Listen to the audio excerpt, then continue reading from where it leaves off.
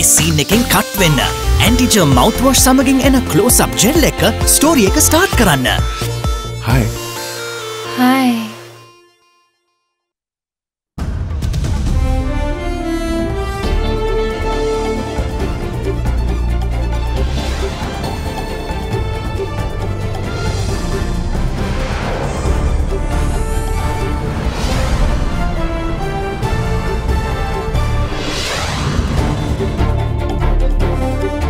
Tonight, a better generation.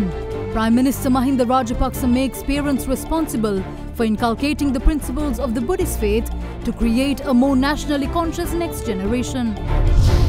In demand, Sri Lanka plays host to representatives of the world's biggest superpowers from tomorrow, all eager to discuss bilateral relations and development. The road to success calls for a country-based market development strategy that paves way to liberalization. A market development strategy that lays out a path to liberalization in certain areas. A legend departs.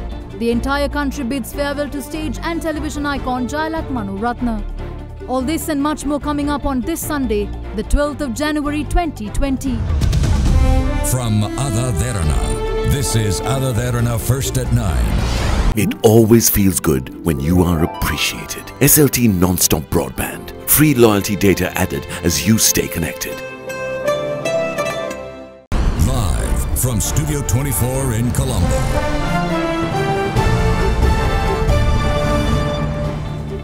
A very good evening. Welcome. This is First at 9 and moving on to your top stories for tonight. Addressing the felicitation ceremony of the newly appointed Chief Prelate of the Western Province, Venerable Gonaduwe Jnananandathera, Prime Minister Mahinda Rajapaksa stressed the importance of strengthening Dhamma schools in order to build a generation of children nourished by Buddhist values.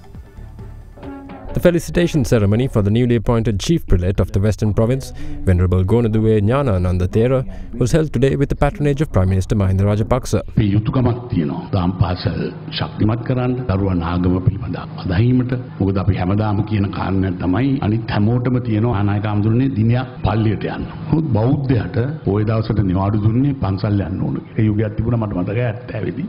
සෙනසුරාදා ඉරිදා වෙනුවට ওই දවසේ ඉතිසෙල්ලා දවසේ නිවාඩු දීලා තිබුණා. මම ඇහුවා ප්‍රශ්නයක් ඒ කාලේ තරුණ මන්ත්‍රීවරයෙක් වශයෙන් ඔයට ඉතිසෙල්ලා දවසේ කොච්චර මත්පැන් විකිනනවද කියලා. ඒ පාර ජේ.ආර්. ජයවර්ධන මමට මතකයි කතා කරලා කියනවා. ඔය ප්‍රශ්න අහන්න ඕන නෑ. ඕක ආපහු සෙනසුරාදා ඉරිදා කරන්න අපේ සහයෝගය අපි දෙනවා. එදා ජේ.ආර්. ජයවර්ධන මහත්මයා විපක්ෂේ වාඩි වෙලා හිටියේ. අද අපිට තියෙනවා විශාල කාර්යභාරයක් අපේ දරුවන් සුවකට යවන්න, ආගමික හැදියාව කරන්න, නැන ගුණ දෙකම හදවත් වලට අතුලත් කරන්න, ජාතික හැඟීමක් අතුලත් කරන්න, රට වෙනුවෙන් ආදරය කරන දරු පිරිසක් ගොඩනගන්න අපේ වගකීමක් අයිතිකමක් තියෙනවා. වගේම දෙමව්පියන් තමන්ගේ දරුවන් පන්සලට යන්න දහම් පාසල ශක්තිමත් කරන්න පියවර ගැනීම අපේ වගකීමක් කියලා අපි විශ්වාස කරනවා. Opposition leader Sajith Premadasa once again reiterated his eagerness to work in unison with President Gotabaya Rajapaksa towards the revival and economic development of the country. Now, addressing a public gathering in Casbah yesterday, the opposition leader called for broad public support to become the country's next premier in the upcoming parliamentary election, while adding that he is unwilling to divide the party for the sake of positions. Opposition leader Sajith Premadasa attended a public gathering held in Casbah yesterday. ඉතිහාසෙන් ඔප්පු වෙලා තිබෙනවා පසුබෑමකට පරාජයකට ලක් වුණයින් පසුව නිවැරදිව සංවිධානය වුණොත් ජයග්‍රහණය කිරීම අපහසු කාර්යයක් නොවේ කියන එක. අපි අදහස් කරනවා සියලුම පක්ෂ පාර්ශවයන් එකතු කරගෙන අපේ ජයග්‍රාහී ගමන ක්‍රියාත්මක කරන්න. අපි මේ පක්ෂය රකින්න. අපි අපේ පක්ෂය ආරක්ෂා කරමු. අනිවාර්යෙන්ම මහමැතිවරණයකදී පක්ෂයක් කඩලා තනතුරු උදෙසා කැඩෙන්න බෙදෙන්න අපි ලෑස්ති නැහැ. ඉදිරි මැතිවරණයේදී ජයග්‍රහණය උපරිමයෙන්ම ලබා ගන්නට මට ලබා දිය හැකි ඉහළම නායකත්වය ලබා දෙන්නට සැදී පැහැදී සිටිනවායි කියන එක ප්‍රකාශ කරන්න. නරකද මහමැතිවරණයේදී අපේ පාර්ශ්වයෙන් අගමැතිවරයා පත් කරගත්තාම මට කිසි ප්‍රශ්නයක් නැහැ. මම ලෑස්ති ගෝඨාභය රාජපක්ෂ අධිකරු ජනාධිපතිත් එක්ක වැඩ කරන්නට හදන උත්සාහ කරන ක්‍රියාදාමයන් වල මහා පරස්පරයක් මම දකින්නෙත් නැහැ. අපි ලෑස්ති දෙගොල්ලෝ එකට එක්කහුව වෙලා සත්‍ය වශයෙන්ම රට හදන්න. Leaving behind a void that can never be filled, veteran dramatist and actor Jalat Manoratna passed away today, much to the sadness of millions of theatre and television fans. Having suffered from ill health in recent months, the multi-award-winning actor was 71 years of age at the time of his death. Born in 1949, Jalat Manoratna is a versatile actor responsible for bringing to life many iconic characters during his television career. Born in Dehipe in the district of Nuwara, he was a student of Dehipe Primary School and Poramadulla Central College. He discovered the world of arts, making his acting debut in school, starring in a play named Aspa Gudung. He has immensely contributed to the Sri Lankan cinema, stage drama and television industries in a career spanning over 50 years. Manoratna was honoured with the Kalasuri and Kalakirti awards for his services rendered and contributions made to the Sri Lankan entertainment industry.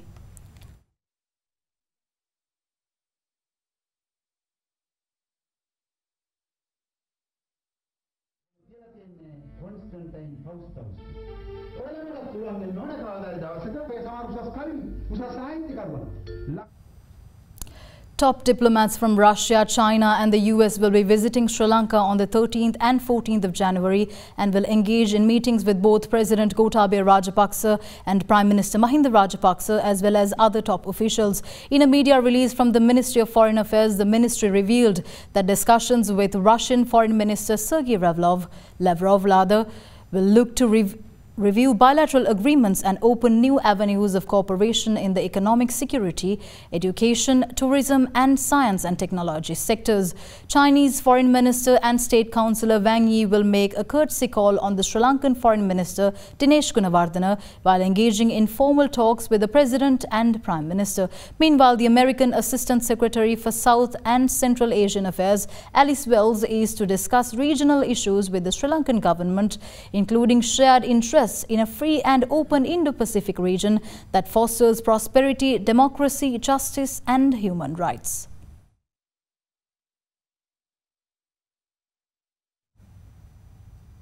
Now, the government is to look at the possibility of using drone technology to combat the dengue scourge, working through the Ministry of Science and Technology. State Minister of Technology and Innovation Tilanga Sumatipala, who visited the Arthur C. Clarke Institute for Modern Technology, has called for attention to be shown to the technology in combating the deadly virus. Discussion in this regard were held during this visit with officials of the institute.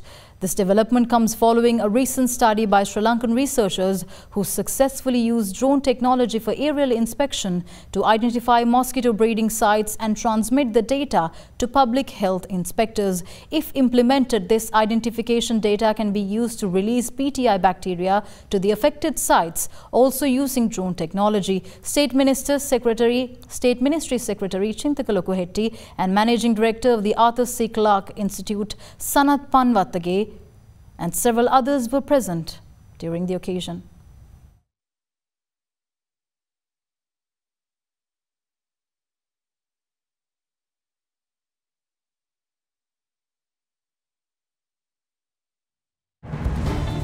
More news on the other side of this break. Stay tuned.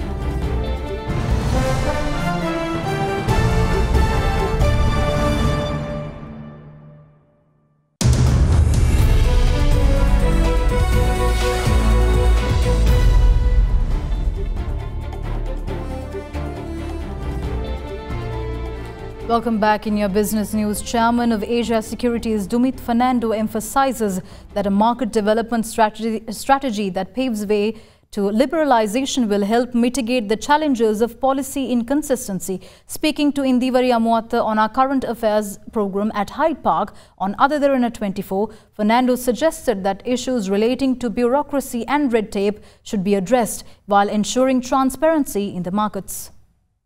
Is it healthy for us to continue to have investors waiting to see what's happening in Sri Lanka? The wait and see now is in fact quite irritating, as you say, but this is exactly what I think investors, and frankly not just foreign investors, the local business community is looking for. We're looking for consistency, we're looking for predictability in policy and markets. For us, I think the opportunity now with some of the recent changes, with potentially, a strong executive, a strong parliamentary majority, is to make sure that we have a policy consistency that we can depend on, and expect that the business community can make investments with good predictability of the outcomes. And that goes to tax policy, industrial policy, and a whole host of other things. This has been a problem for Sri Lanka, regardless of governments in power. But what can we do from the side of the regulator, from the industry side, in order to mitigate these challenges? Yes. I remember in 2000, we look at 2020 and said, we're going to be here.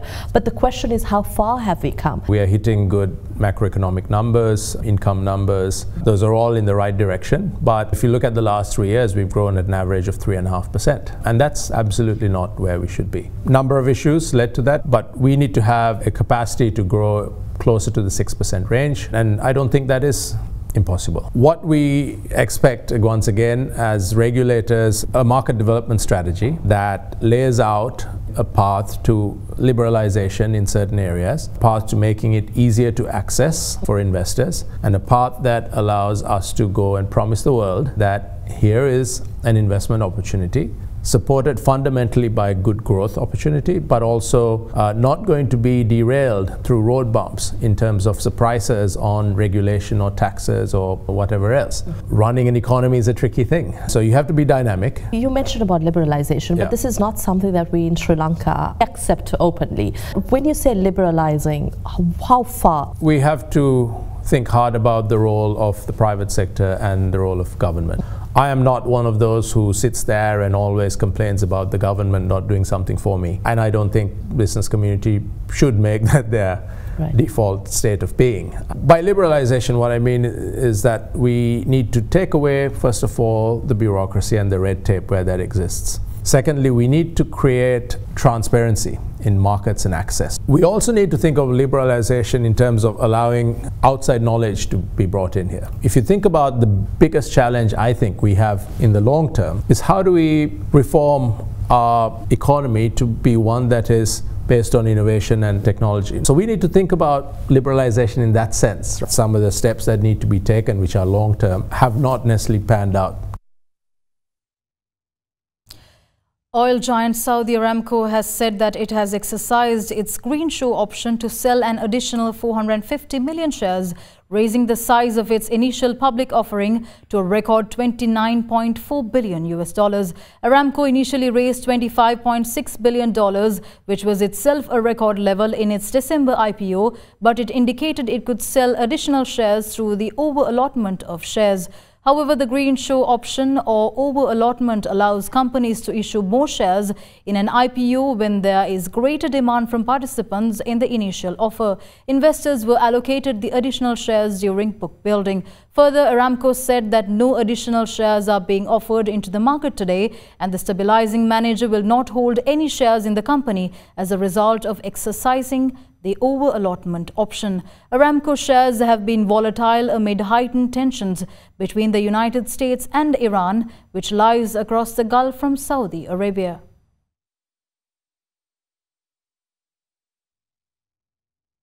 Now, the Sri Lanka stocks closed 1.50% higher last week, pushed by LOLC, and generated a 23.6 billion market turnover on John Keel's holdings. Rather, last week the bourse ended down due to the tensions prevailing in the Middle Eastern region. However, a positive momentum in the market with strong earnings is expected in the forthcoming week from tomorrow.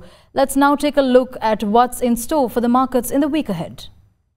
We expect the bond market activity to be slowed down till the first bond auction to be held on the 13th January 2020. And we expect the stock market activity to be slowly pick up in the release of the company's earnings in the following weeks. We expect the market to be positive momentum and expectation of a strong earnings from the companies, and which are registering a recovering from the demand. However, foreigners are likely to be a show of selling pressure in the market in coming weeks. International and sports news on the other side of this break. Don't go away.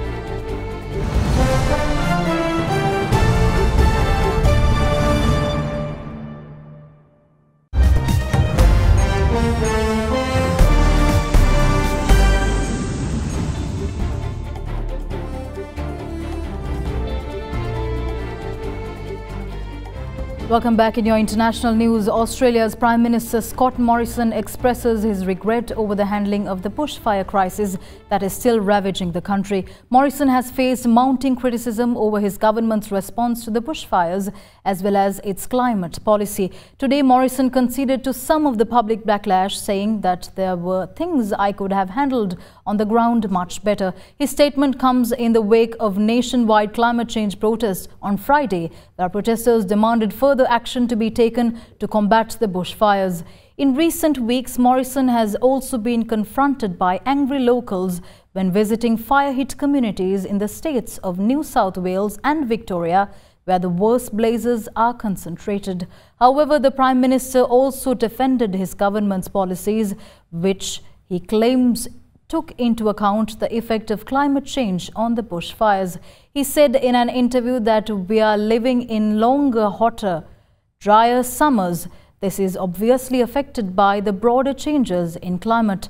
Acknowledging the pressure fire services were facing, the Prime Minister said there was a new appetite for the government to take a more direct role in responding to the disaster. Morrison said he would seek a Royal Commission review, which is a type of public inquiry into the country's response to the bushfire crisis.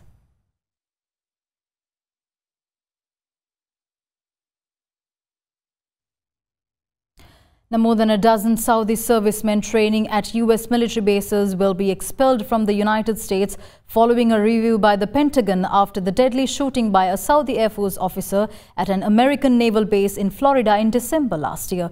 However, the Saudi personnel being expelled are not accused of aiding the Saudi Air Force second lieutenant who killed 3 American sailors at the Pensacola installation, but instead on the grounds of having connections to extremist movements and being in possession of child pornography, according to sources.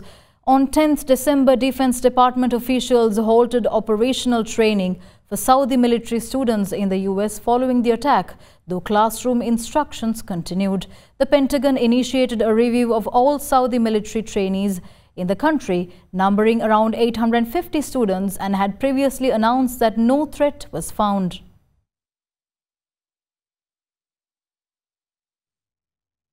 Now, the British Foreign Office confirmed yesterday that the country's ambassador in Tehran was briefly detained by Iranian authorities, denouncing the arrest as a flagrant violation of international law. Earlier, the Tehran-based Tasnim news agency reported that British envoy Rob Macchia was arrested for several hours in front of Amir Kabir University for inciting anti-government protesters.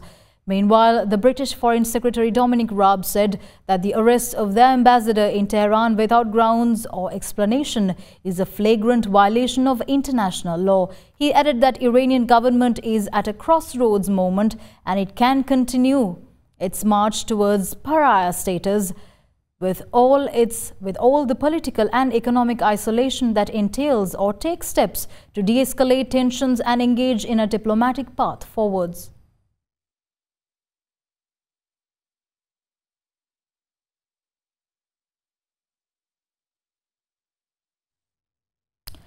Taiwan's President Tsai Ing-wen has secured a second term after a sweeping victory in an election dominated by the issue of island's relationship with China. Tsai secured just over 57% of the ballot, which was a record 8.2 million votes, resulting in her ending up well as ahead of her rival Han Kuo-yu. The newly re-elected Tsai opposes closer ties with China, while her political rival Han suggested they would bring economic benefits. In her victory speech, Tsai told China to abandon its threat to take back the island by force. Tsai told a news conference that Taiwan is showing the world how much we cherish our free democratic way of life and how much we cherish our nation. She added that peace means that China must abandon threats of force against Taiwan. Tsai continues to say that she hopes that the Beijing authorities understand that democratic Taiwan and our democratically elected government will not concede to threats and intimidation. China has claimed sovereignty over Taiwan since the end of the Chinese Civil War in 1949. It says Taiwan must eventually be reunited with China by force if necessary. 8 children were among the 11 migrants drowned when their boat sank off Turkey's western coast. 8 other people were rescued from the waters of Sezeme, a tourist resort on the coast opposite the Greek island of Chios, where thousands of migrants are living in overcrowded and unsanitary conditions. The Turkish Coast Guard said it responded to screaming sounds from the sea at around 8:30 p.m. yesterday. The nationalities of the dead are not yet known. Turkey has been a key transit point for migrants trying to reach Europe, mainly via Greece. Many are fleeing violence and persecution in their countries, relying on people smugglers and facing dangerous land and sea routes, which often result in death. In 2016, Turkey reached a financial deal with the European Union to stem the flow of migrants and refugees to Europe. The number of people crossing from Turkey has risen sharply recently. Most of them are coming from Afghanistan, Pakistan and Syria. Turkey is currently home to some 4 million refugees, which is the largest refugee population in the world.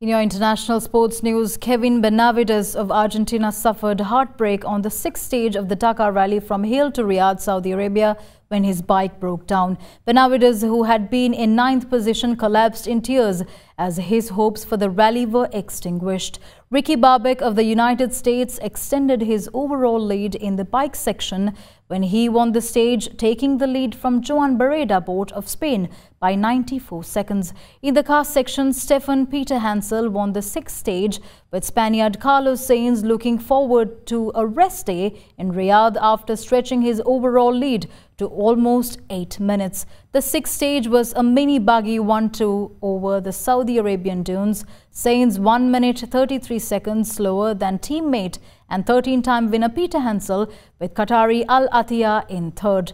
Veteran Peter Hansel remained 3rd overall, 16 minutes and 20 seconds off the lead, with Saudi Arabia's Yazid Al Raji 4th in a Toyota. Meanwhile, tragedy struck today's 7th stage when Portuguese rider Paulo Gonçalves died following a crash, organizers said. The 40-year-old Hero Motorsports rider, taking part in his 13th Dakar Rally since making his debut in 2006, suffered fatal injuries after a fall 276 kilometers into Sunday's special stage from Riyadh to Wadi Al Dawzir. The organizers received an alert at 10:8 and dispatched a medical helicopter that reached the biker at 10:16 and found him unconscious after going into cardiac arrest, organizers said in a statement. Following efforts at the site of the crash, Gonçalves was taken by helicopter to Lila Hospital, where he was sadly pronounced dead.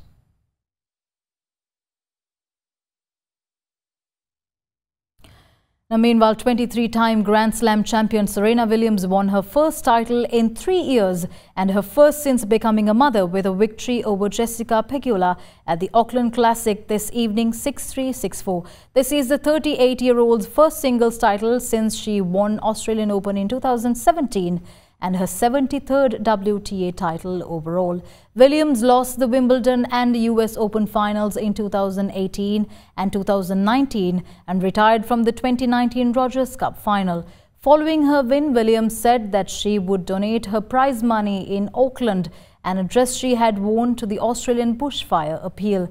However, Williams is short of just 1 Grand Slam to tie Margaret Smith's record of 24 Grand Slam championships.